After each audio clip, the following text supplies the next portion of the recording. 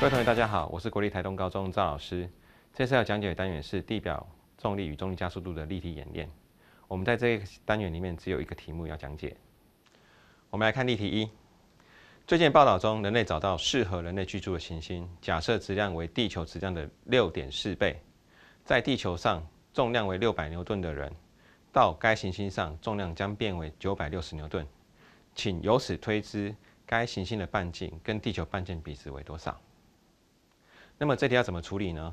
请各位同学记得，我们先假定人的质量为小 m， 地球质量为 m1， 半径为 r1。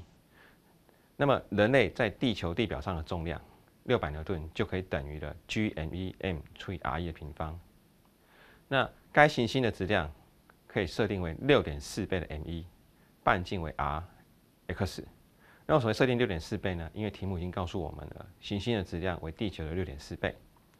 所以人在该行星的重量呢，960牛顿就可以等于了 g 乘上6.4 m1 乘 m 再除 rx 平方。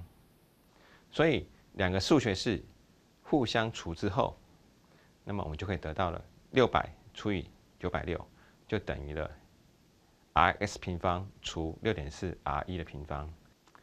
经过整理之后，可以得到 rs 平方除以 r1 的平方等于4，所以我们最后可以得到 rx 比上 r1 刚好等于2:1。那么这就是这一题的答案。这个题目讲解到这边，谢谢大家。